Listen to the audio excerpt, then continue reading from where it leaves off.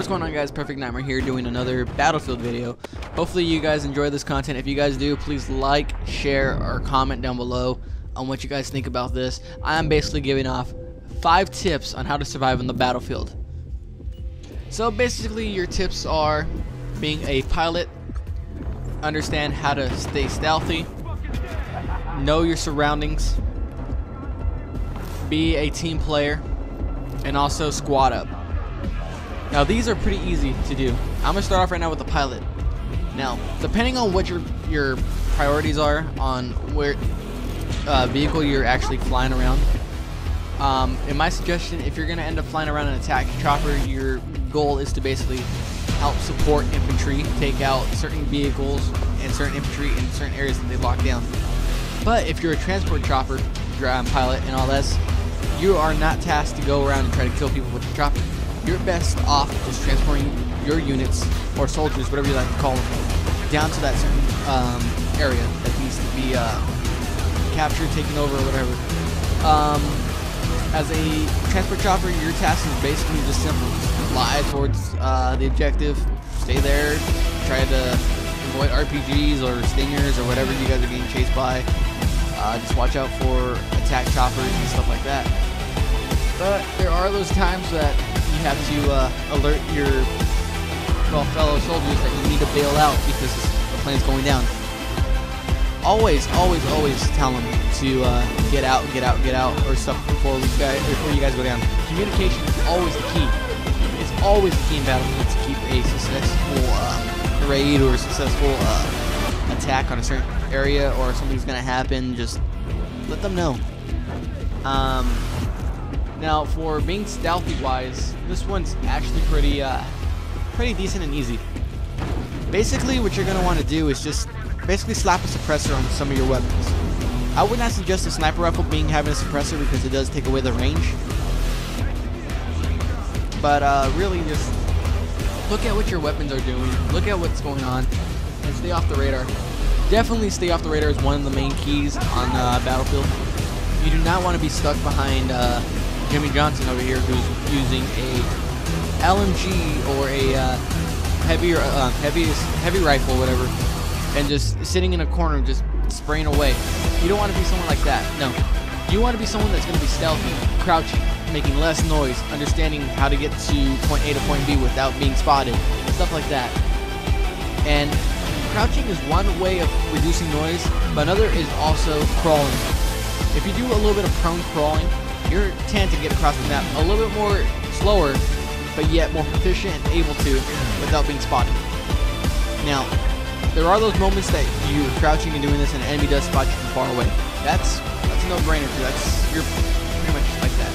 But always stay with cover and foliage and stuff like that. Like for me, I would stay in cover on Hardline behind bricks or some heavy equipment and trying to go through. But on Battlefield 4, what I would do is I would stay down in the grass or something, stay hidden, and wait for certain people to pass by. If you're going to take them out as quick as possible. If not, then just continue going to your goal. That's the best way to stay off the radar. Sniping the suppressor would help a lot on a lot of your weapons. It would keep you from being spotted on the main radar itself, and keeping you basically from being heard as well when you're shooting. I've noticed when I use suppressors that it does tend to make a noise if you're, say, an enemy or whatever. But by the time they try to look for you, you should already have dropped them by then. Now, third one is always communication. Now, I've said this before on the pilot one. Always communicate with your team. Understand what you're going to be doing next. If you communicate with your team, you have a better chance of actually falling off into like groups and just understanding where you're going to pinpoint your certain locations at, where you're going to strike at.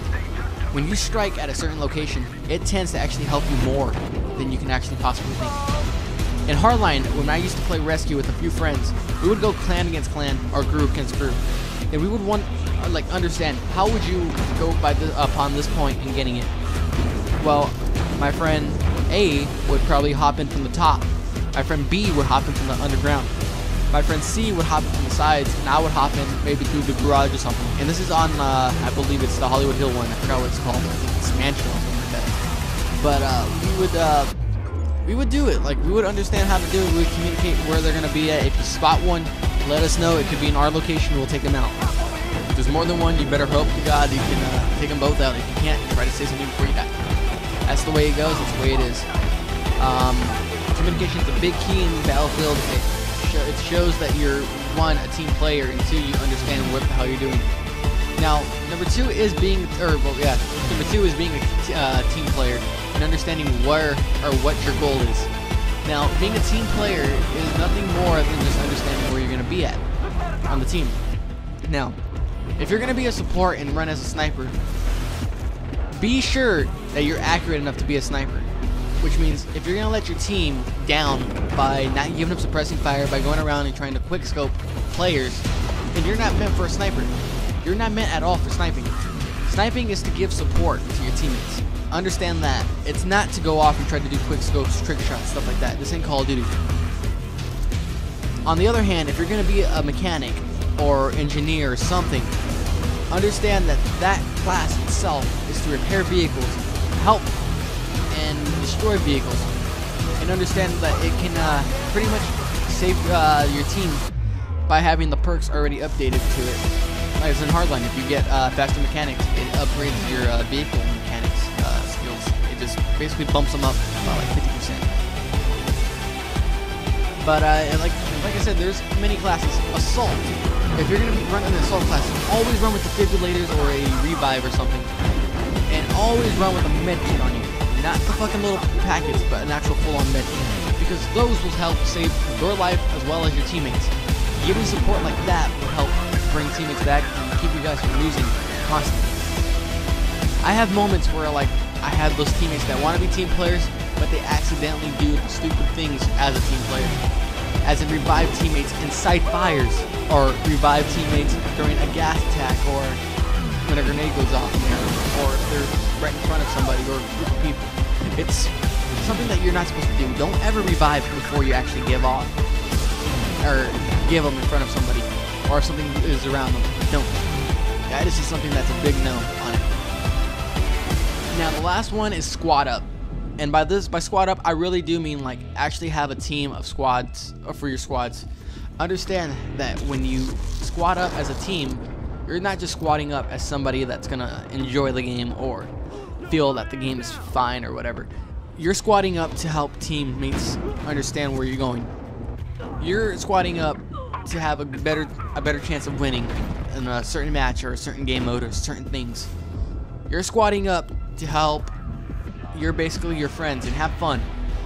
When you squat up, it takes the whole new level of fucking military tactics or police tactics or criminal tactics or terrorist tactics, for God's sakes. You do a lot more when you squat up and understand how you're going to do this. Run forward on this. When you squat up, you have basically a group of 5 people. If you guys haven't played Battlefield, and you guys have come to Call of Duty series, you have 5 people. You can squat up, constantly understand where the hell you can be. Your teammates will rely on what support you use. When you guys communicate, you guys understand where you're gonna go. When you're stealthy, your entire team can end up in one entire spot without being noticed until the end. And if you understand your roles as a pilot and understand what the difference between a support pilot and a transport and an attack pilot are able to do, understand that these roles can keep you from dying. That these ideas can help you, these tactics. Always stay stealthy, always communicate, understand where you're going to be at, understand your role, understand your freaking driving abilities, understand what you can and cannot do. In Battlefield, it's all about war. And understand that this war that you're doing right there can help a lot when you have a team, when you communicate, when you understand what you're doing. Just that alone can help you. But anyways guys, I'm Perfect Nightmare. Hopefully you guys enjoy the video. Hopefully you guys take my tips a little bit. Alright? I'm not a pro. I say I'm good at the game. I mean, averaging out at 60 and 13 on a regular basis, or 40 and 10 on an average basis. But that's only Hardline. If I were to do Battlefield 4, I would actually come up pretty short, but that's because I'm working with a team. But understand that these tactics can help you in Battlefield, no matter what game it is, no matter if it's Bad Company, Number 3, Battlefield 4, or Hardline, or even freaking Medal of Honor warfighters. It still helps out what you understand and what you can do. But anyway, guys, I'm Perfect Nightmare. I'm out. Please like the video. Comment down below what you guys think about my tactics. If you think they're a little bit iffy, I'll come up with some new ones and see if I can help you guys in certain things. Well, anyway, guys, I'm Perfect Nightmare, and I'm out.